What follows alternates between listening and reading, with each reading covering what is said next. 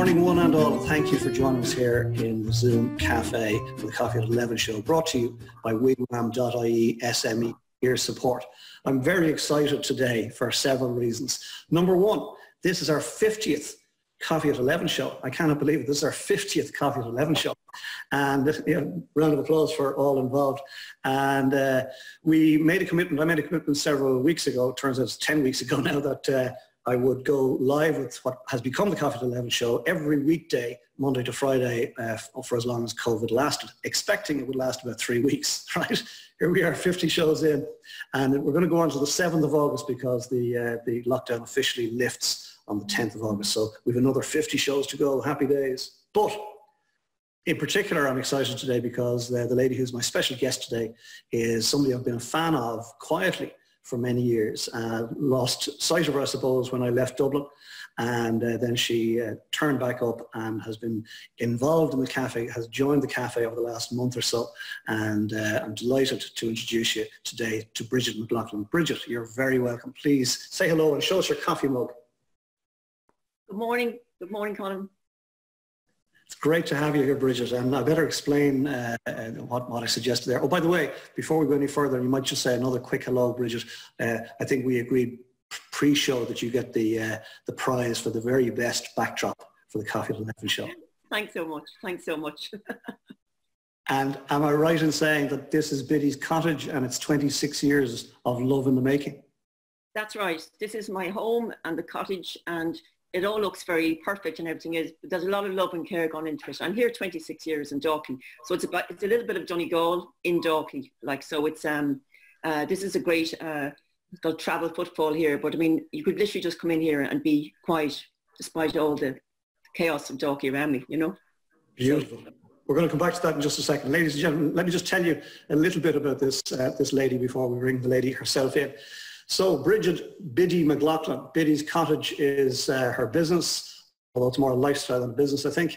Her business is storytelling with a focus on rural Ireland, the characters, the heritage, and Irish traditional cooking. And she's got a surprise for us in a little while.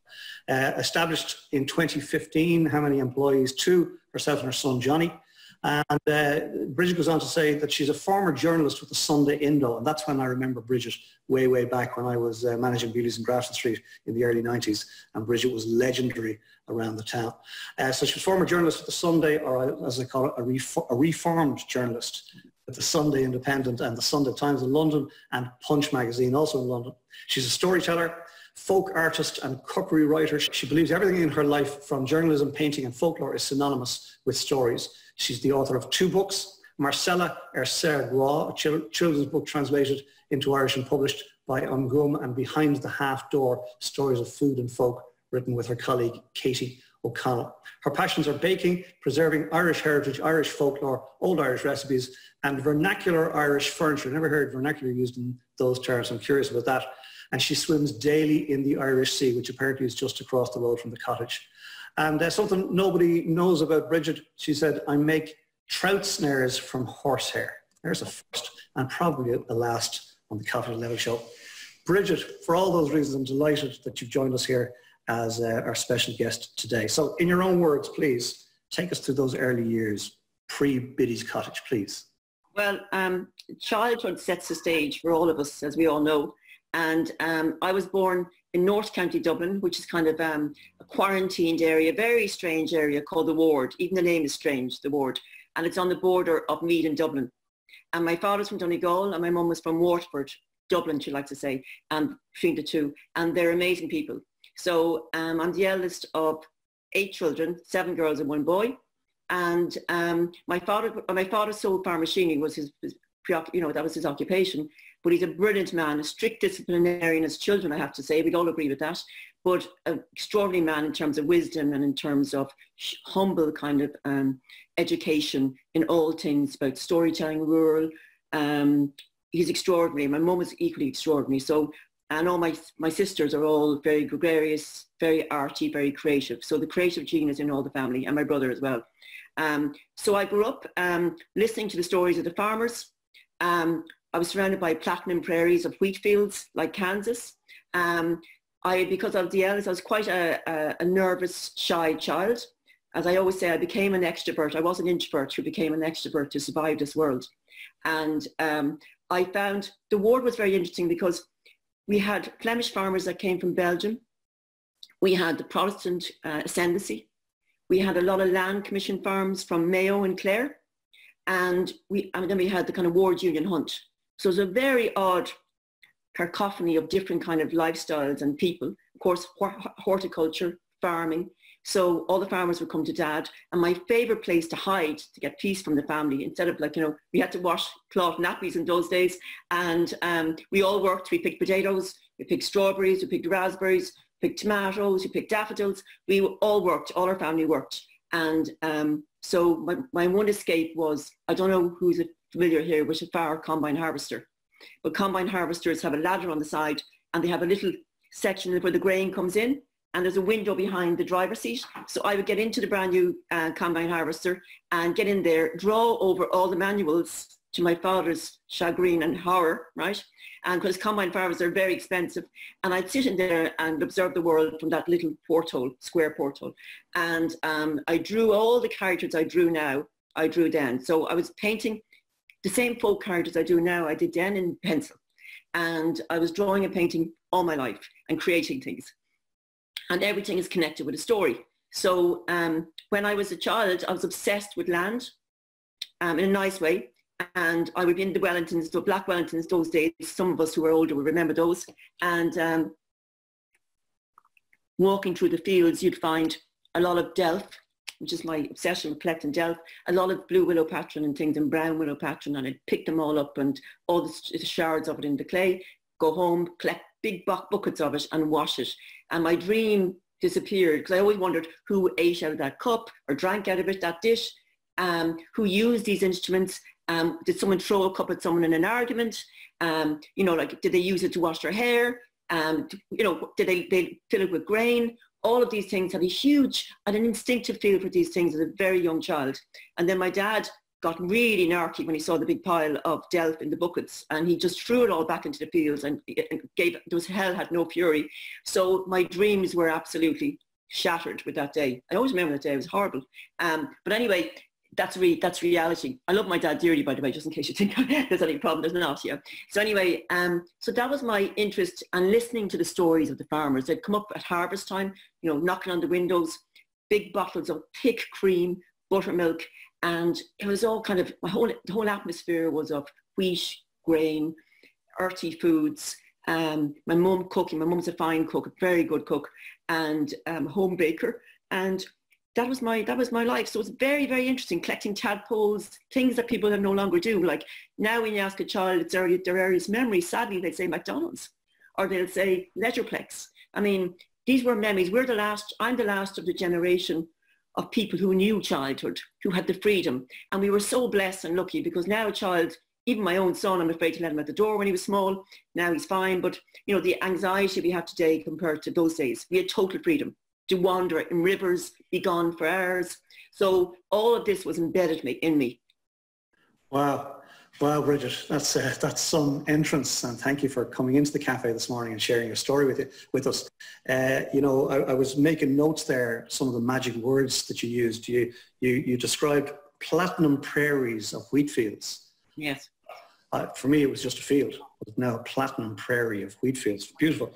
Cacophony, you used that word to describe the influx of various different people from various different sectors of society. You mentioned cloth nappies. You're absolutely not old enough to remember cloth nappies, but you mentioned those, and you mentioned black wellies. I remember the black wellies for sure. Yeah.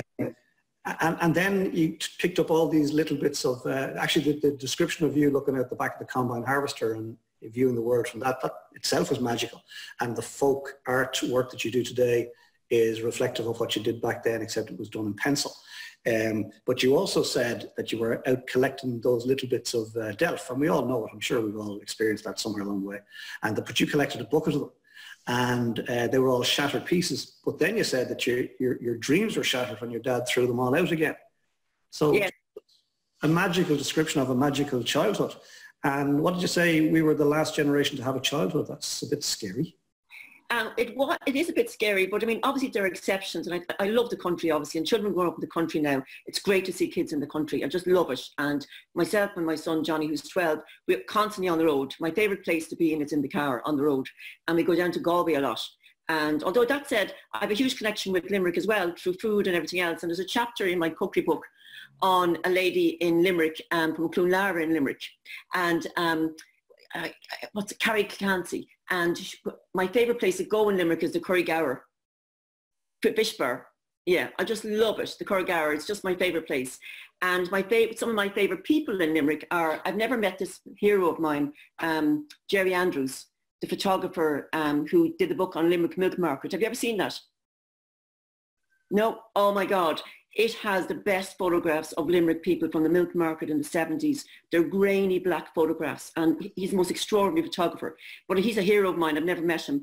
And another woman, Ruth Geary, who I've also never met, wrote a book called Pigtown about the history of the bacon factories in Limerick, which absolutely fascinated me. Fascinating. I see Katrina there nodding away. She knows those characters. And when you mentioned, I presumed the book was a contemporary book, but in fact, it's back in the 70s. I do know that book, indeed. And I'm very familiar with those images. Milk market, of course, is a whole different ballgame these days. But yes. I'm sure Katrina could probably hook you up with various different characters around Limerick. We'd be delighted to see can we do that. Look, fascinating stuff. Absolutely wonderful. Very varied background. How did you get into journalism? That's when I first stumbled across you, and I was enthralled by your writing. I think I shared that with you before, but I was genuinely enthralled by it. And so then when you started, as I say, sniffing around the cafe, and you found yourself your way into our little cafe here, I was delighted now in particular that you. Yeah, I love the cafe. Just one of my favourite parts of the day now is the cafe.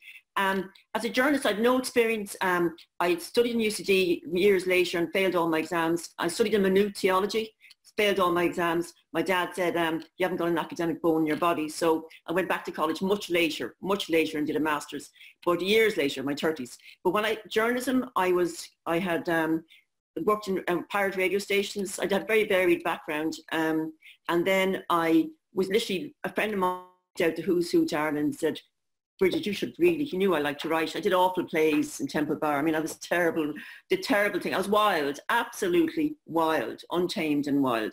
And I really went against the grain and everything, I'd say everything. So I went and he said, go to Anne Harris in the Sunday Independent. So I hung out the door like a frightened rabbit. And she was always busy passing through and talk about waiting. I just waited and waited every day for her. And I'm not a person that goes up to people, but I just waited in the hope. And I've been lucky. So eventually one day she said, I'm really looking at you standing here. Come up, she said, and we'll talk, right?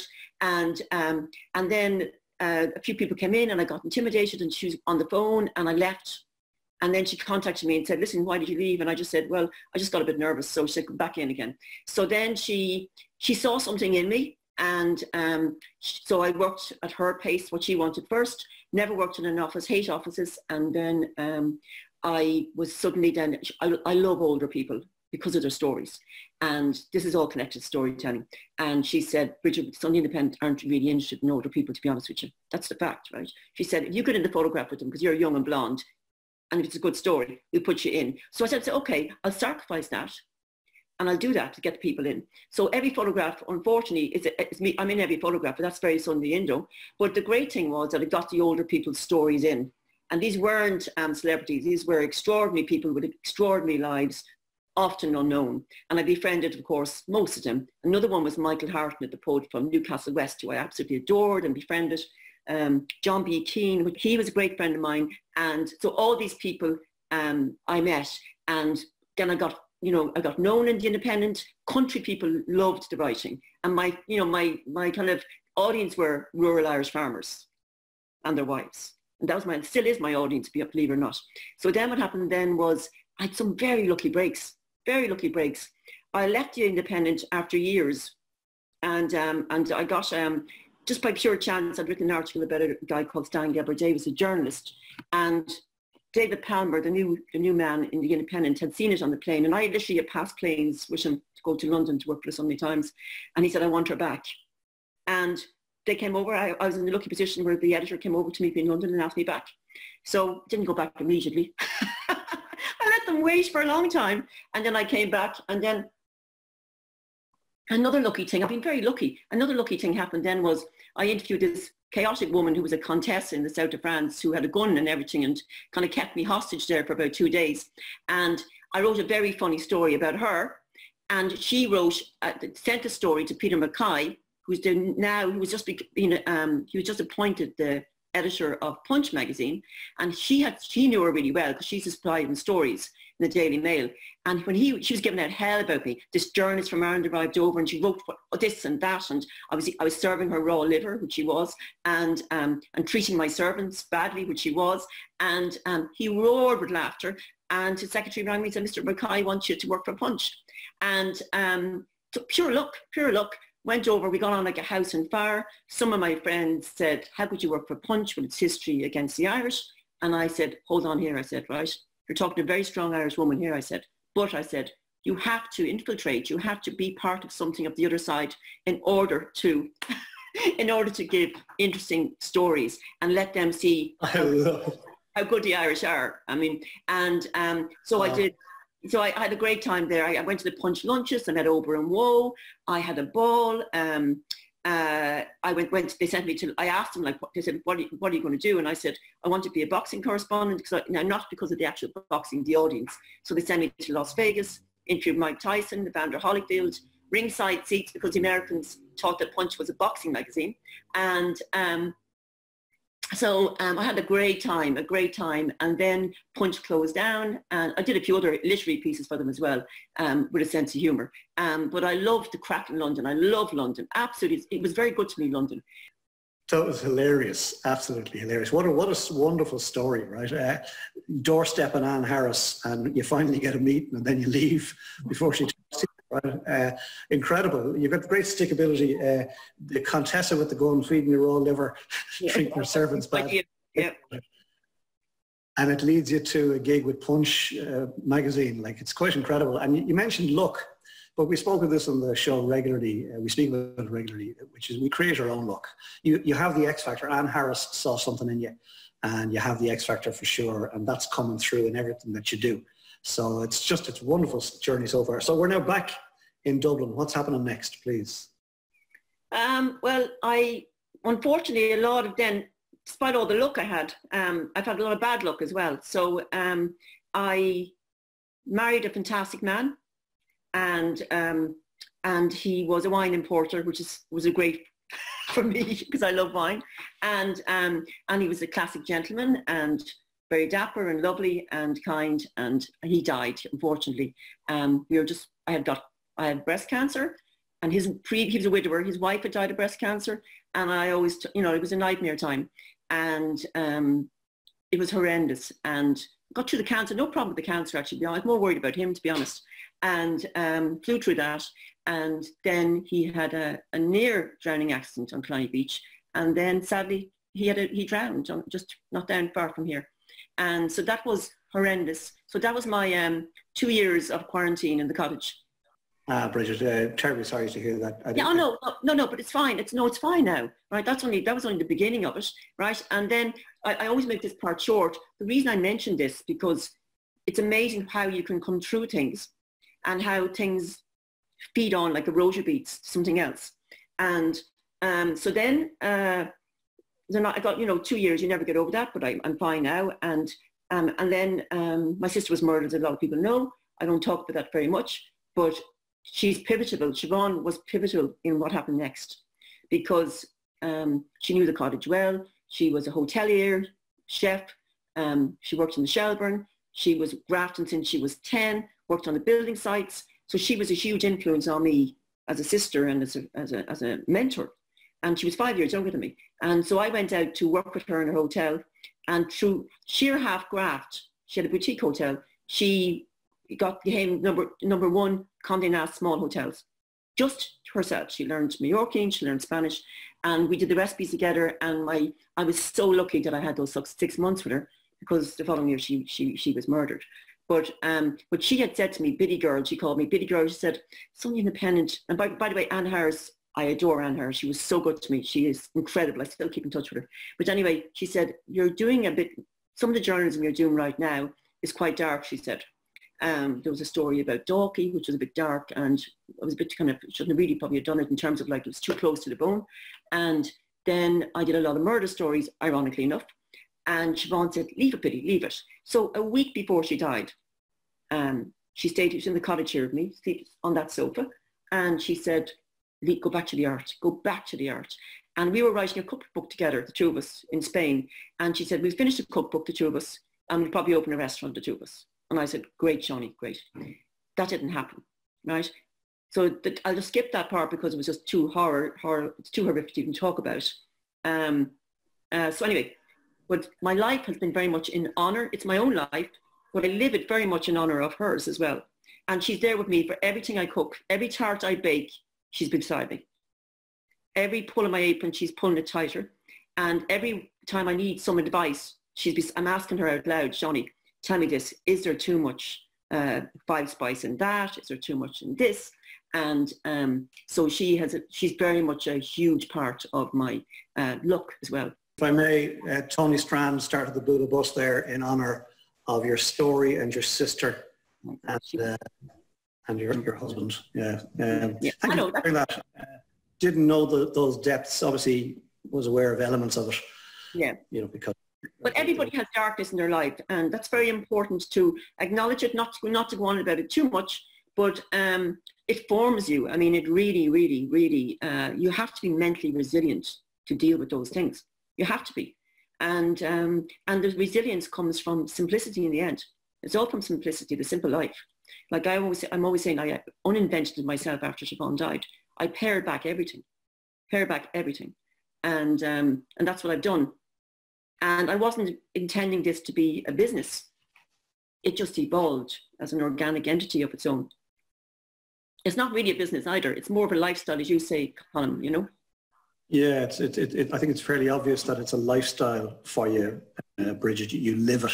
I live it, yeah. We see the fire. What's burning in the fire behind you? What do you think now, Colm? Only turf, the best of turf. I was half afraid. I presumed it was, but I was half afraid. No briquettes here. No briquettes here. Yeah. And do I smell apple pie somewhere? Yes, I have a big apple pie here. Hold on now. Every morning, 2 mornings a week. Ashley, ladies and gentlemen, be forewarned. Look at this. My sister Ashley calls them pregnant. And when she comes over and I'm taking them out of the oven, she's going, push. Wonderful. Only you. And Siobhan will be very proud of you today. She would be, yeah. Yeah, she would be. Fantastic. Come here. It is a lifestyle more than a business, but and you've got your folk art. I'm right in saying that on the wall behind you there? Yes, I have folk art.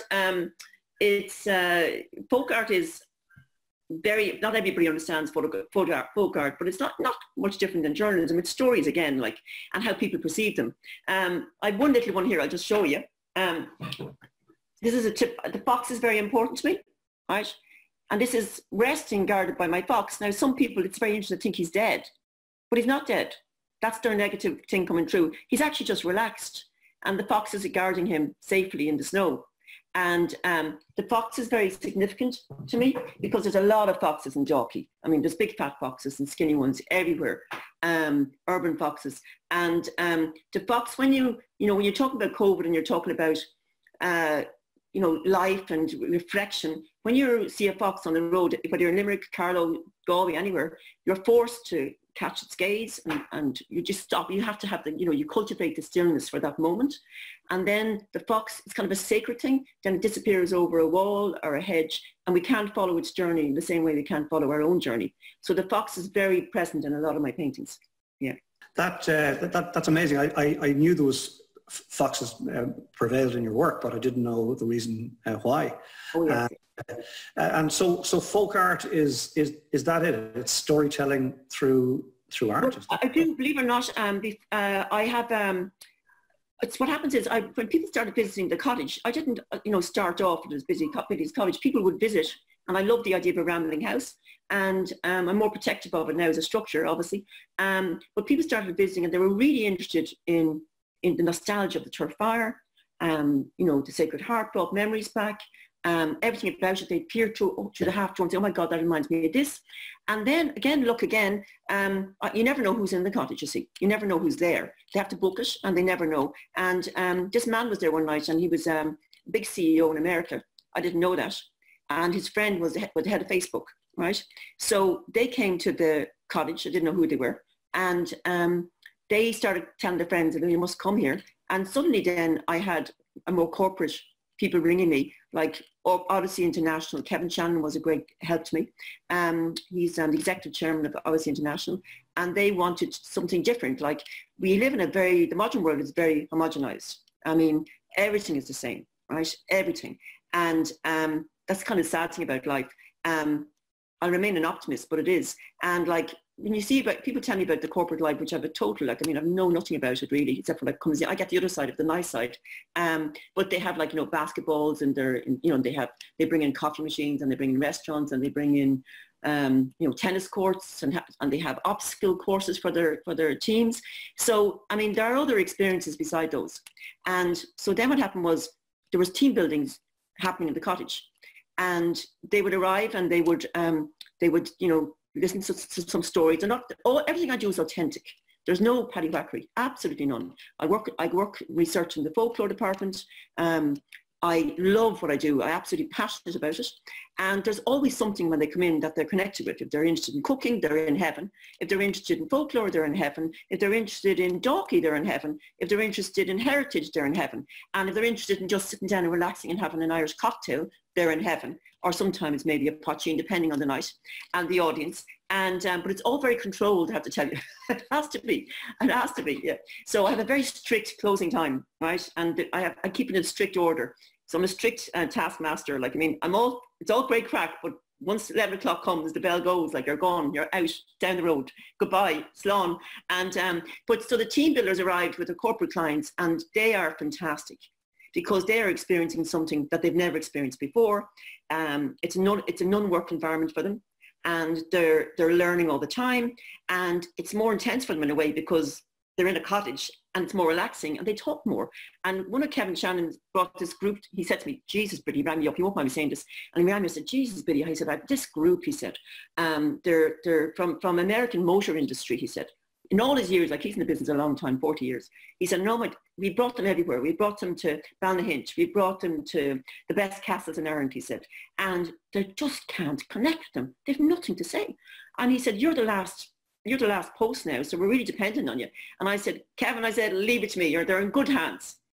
When the minute they arrived in, I knew this was like pulling hen's teeth by them, right? They were as dead as doornails, all of them. They were like literally there. They were horizontal. My magic, may I say, in terms of my passion, is nothing. This is me. Like, once they got relaxed, set them down, had their little cocktails, started to relax a bit more, the shoulders went down, and they talked and they interacted. Now, would I say on a great scale? No. But on the scale they were at before, brilliant. So Kevin was in the background going this here to me. So the cottage's energy has the ability to deep thaw anybody. Yeah. Well, I think it's fair to say the cottage has energy because of you. I think it's a symbiotic relationship. And yeah, Sarah has started the Bula Bus there. That's a great story. Great story. You mentioned earlier, it's 100% authentic. There's no paddywhackery. Experiences are too homogenized these days. Patricia, who was in yesterday, Patricia Roberts from Number One Perry Square, said exactly the same. She set up Number One Perry Square to break away from this sort of homogenous experience in hotels, and she's created her own unique space, as you have done there. Perhaps the difference is you didn't necessarily intend it to become what it has become, but it's become something very special and wonderful to witness. And thanks for inviting us in there today. No, by the way, delighted. There'll be a queue of people looking to do all sorts of stuff there, team building, etc. Sorry, one thing, Colm, sorry. When people are here, they often get hungry because I'm showing them apple tarts and things, and I give them apple tarts. So that's how the dinner started, right? Now, I don't kill myself, right? I don't kill myself working, right? I have a very good balance in my life, right? I have no ambition, right? None. I just let it flow, right? I'm very organized, I'm super professional, but I have no ambition to do anything. I don't want bus tours or anything like that. I don't advertise this. It's all word of mouth, by the way. All word of mouth. There's no advertising for this cottage. On Facebook, maybe, that's all. And so I've no interest in that. So when they came, though, people said, God, you know, could you do us a dinner and everything else? And because it's not a restaurant, I gift a dinner, in other words, to corporate people who look after me. And I set the cuisine with the event. And of course, there's stories behind all the food. I am a good cook, I have to say. And I love it. I absolutely love it. Food is great things. And Limerick, of course, has a great history in food as well.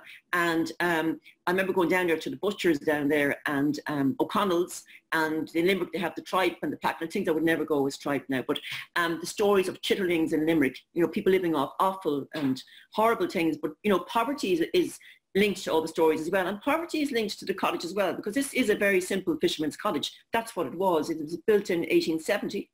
For the fishermen down the harbour here. And there's nothing posh about this house. It's very pretty, but it's very stalwart and very humble and very strong, earthy house because it's got the big thick walls. But poverty fascinates me because we all have poverty in our background, in our lineage. And without poverty, we wouldn't have the resilience, we wouldn't have the stories, we wouldn't have the humour. The one thing I always ask people when they come here is to really this is before COVID and everything else and after, obviously, but the one thing I do is ask them to really search their ancestors, because we owe our ancestors everything. I mean, in this house here, I have a big, you can't see it now, but I have a big famine pot that from my great-grandmother was born in 1860, and it's her pot I have. And that was inherited by her from the family. She had 22 children. So that pot is here, and it's very much important to my life. And oak cake stands. I collect a lot of culinary, vernacular instruments and furniture. So I love it.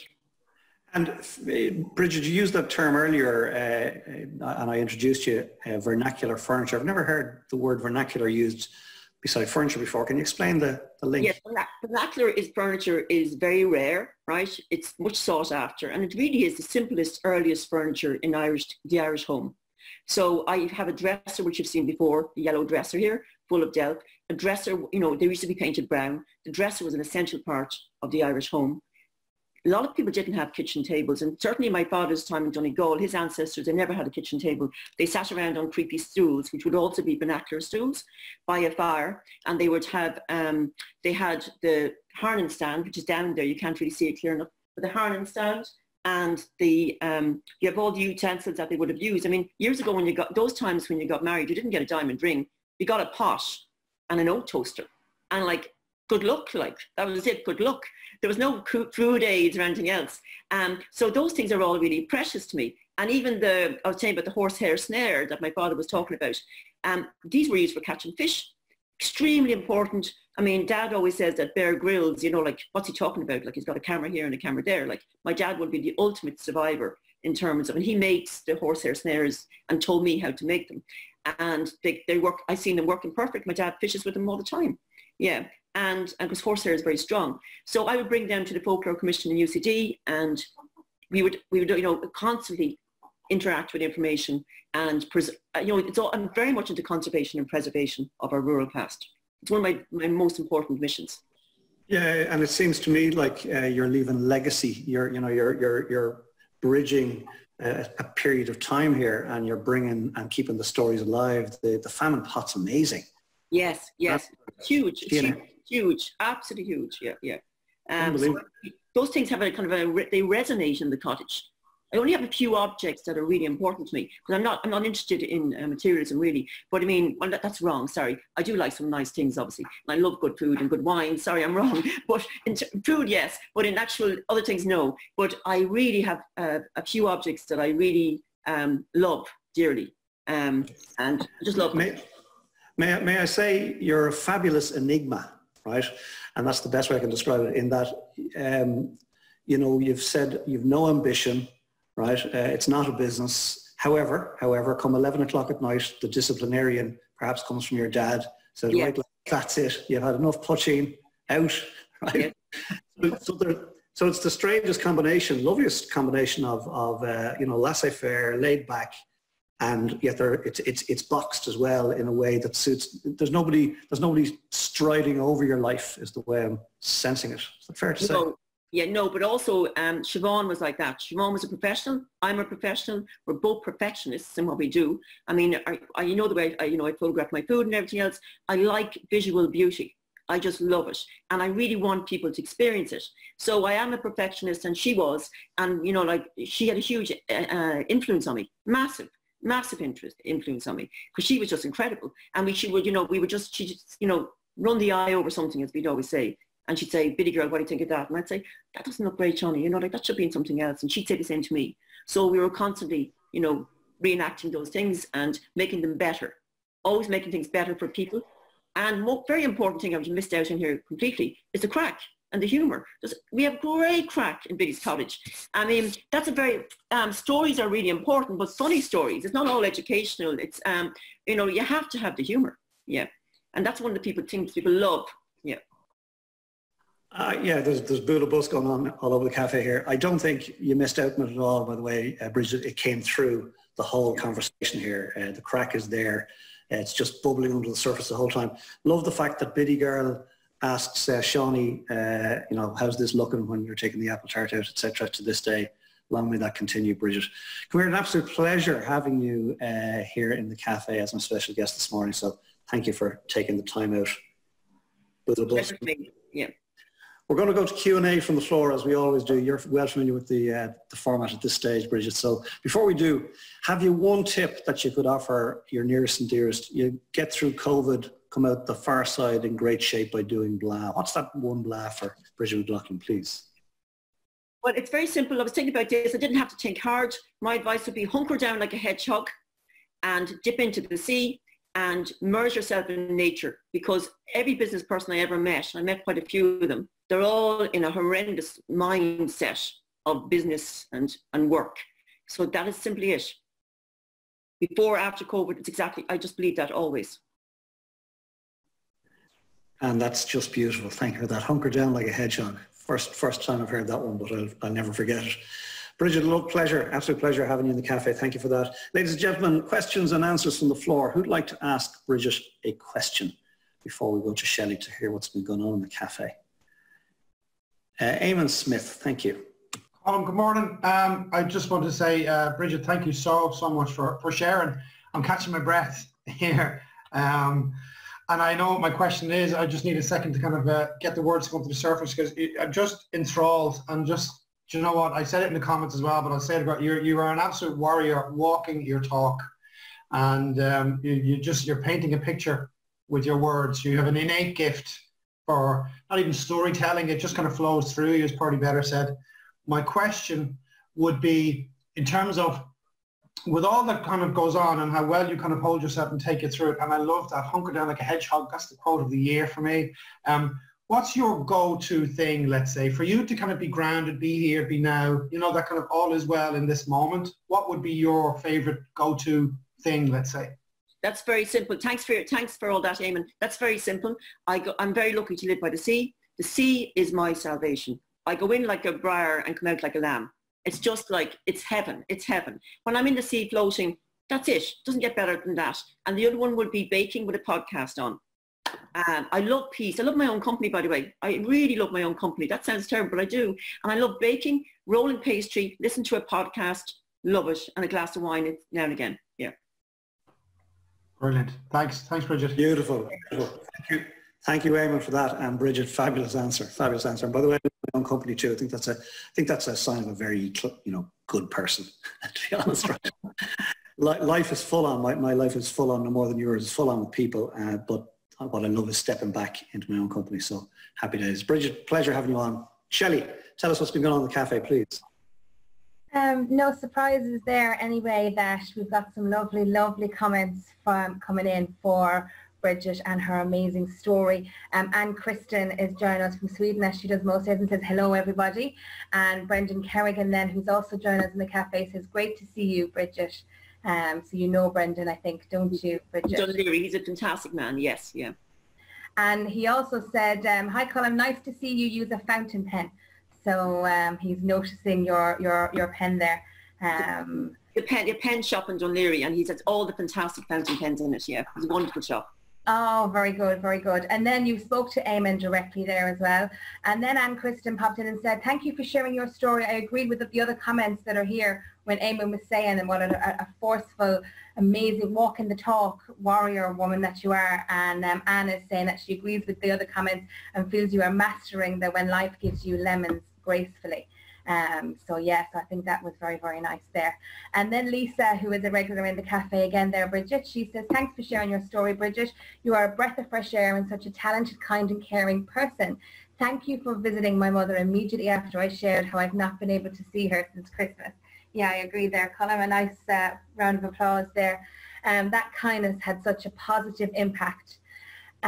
She can't thank you enough. You are more than welcome to visit me in my thatched cottage when you're in Galway next. Love your attitude towards work and your passion for life. You're an inspiration and refreshing to listen to, a master storyteller with such zest for life, and a pleasure to listen to your stories. Isn't that lovely? Absolutely, thank you. So yeah, so I think that was very, very nice. Then I think Christina had a very quick question for, I think it's something in relation to what she sees in your background there, actually, Bridget. I'll unmute you there, Christina. You can ask Bridget direct. You're live. Bridget, I wanted to ask you a question, but before I get to the question, I want to thank you for using the word vernacular. I'm an editor. That's what I do. That's what I'm good at. I think I'm wonderful at it, but thank you. But I didn't know that particular meaning. I had to look it up in my dictionary to check it. I didn't realize it could be used in different ways, normally in association with language, but also in association with domestic architecture. So it's great to learn a new word every day, at least one new word every day. Thanks for that. My question, Bridget, my question was, in the background you have a picture of the Sacred Heart, and I was wondering if that's, I doubt if it is. In fact, I wasn't wondering if it is, but I think it probably is significant for you. Yes, the Sacred Heart is very significant for me. It's not there for ornamentation. I have great faith, and I love my prayers. I'm not an, I don't, and I love Pope Francis. Very unpopular thing to say, but I do. I don't agree with everything he says, by the way, and I don't agree with everything that the Catholic Church says, but definitely my faith has kept me grounded. Absolutely. I definitely could not imagine. I mean, mindfulness is the same thing. I mean, it's all really, no matter whether you're, reading the Quran, or it makes no difference. I find that prayer is just very self-grounding, and you have meaning in your life.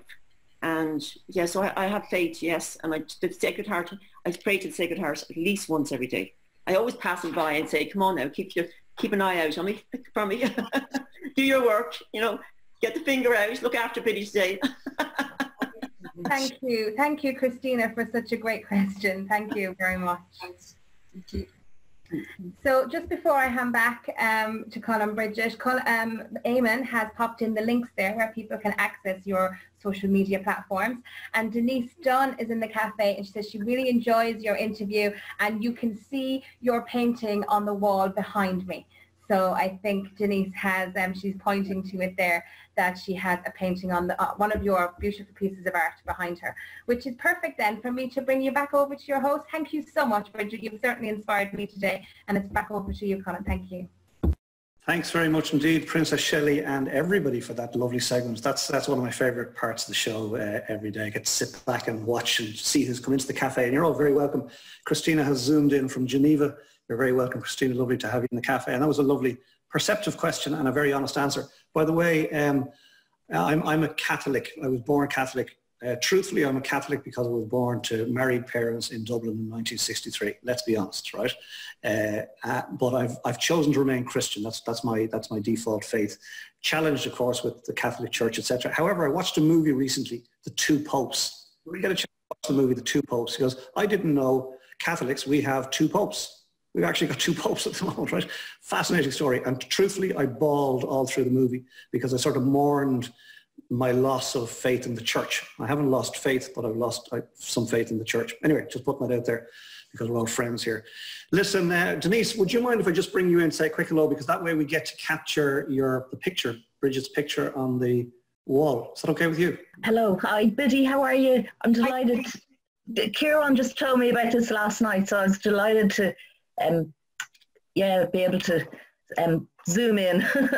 So yeah, I'm here in my little cottage in Knoll in North Dublin, and there's one of Biddy's paintings on the wall behind me. And actually it's interesting as well, because Christina, because my cottage is a vernacular cottage as well.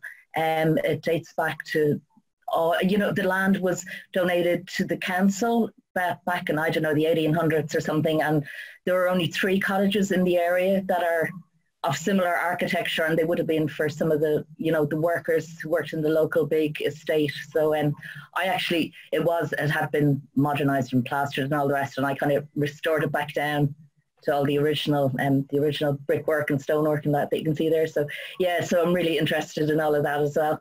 So Biddy, I'm going to call you soon. I've been meaning to call you. I'll call you for a chat. It's something I wanted to talk to you about. And take care, everybody. It's really enjoyable. Thank you for that. Forgive me for putting you on the spot, but I just thought it was an important moment, so thank you for that. I'm going to do it one more time. I'm going to invite Dorothy in to say a quick hello. Dorothy.